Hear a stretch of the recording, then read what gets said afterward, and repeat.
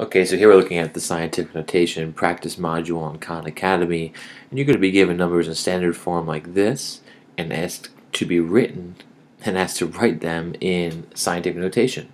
So here, what would we get? Well, we get 5.077.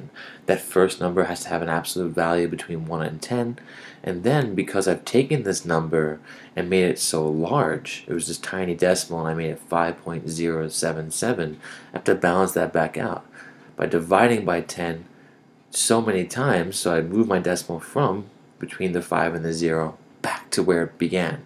So that's 1, 2, 3, 4 places, so it's negative 4. Again, that just means if I rewrote this number as 5.077, in order to get it equivalent, right, I have to divide by 10 4 times, 1, 2, 3, 4, to get it back here, and then it's balanced, right? And that's how all of these pretty much work. This one would be what? Well, I notice I have to make the first number have an absolute value between 1 and 10. The only place I can do that is to put a decimal between this 6 and 5 right here.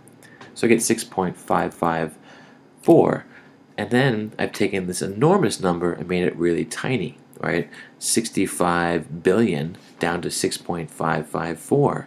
So to keep it equivalent, I have to multiply by 10 enough to balance these two statements, right?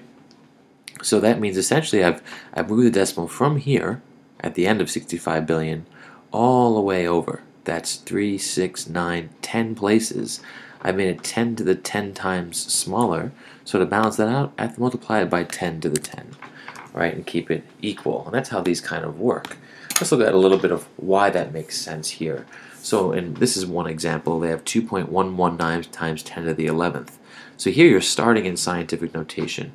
So to get a gist of what's happening, when you multiply by 10 to the 11th, you're multiplying by 10 11 times. And every time you take 2.119, right, and multiply it by 10, your decimal moves once to the right. So if I multiply it by 10 just once, that would equal 21.19. If I multiply 2.119 times 10 squared, or 2 tens, I get 211.9. So there, in the first case, if I multiply by 10 once, my decimal goes from there to there. And here it moves twice, right? 2 powers of 10. So in this case, when I multiply by 10 to the 11th power times 2.119, my decimal is going to move 11 times. And that's easy to count because what's going to happen is, right, my decimal will move past these 3 digits here.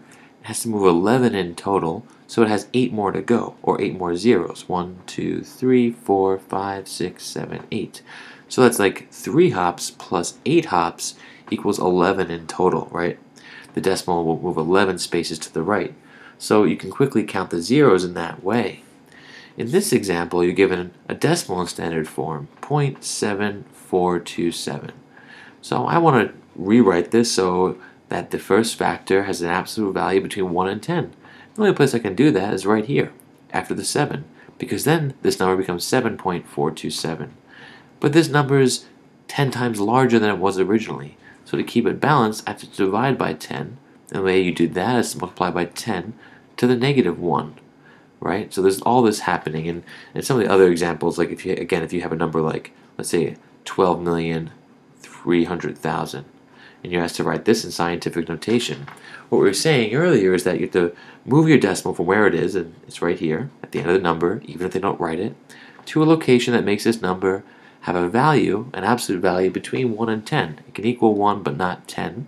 And the only place to do that is to move the decimal here after this 1, because then the number becomes 1.23, and that has an absolute value between 1 and 10. But the thing is, you're not changing the value of the number, so you multiply by 10 to the 8th. Because, if you think about what just happened, you moved your decimal from here, right, 3, 6, 7 places to the left, right? So this should be 7th. Sorry. So you moved 7 places to the left, making this number that many times smaller. You divided by 10 essentially 7 times, because every time you move a decimal to the left, you divide by 10. So do it 7 times, you divide it by 10 7 times. To balance that out, you multiply by 10 7 times, or 10 to the 7th. So you're trying to kind of build that intuition here in this exercise. Thanks.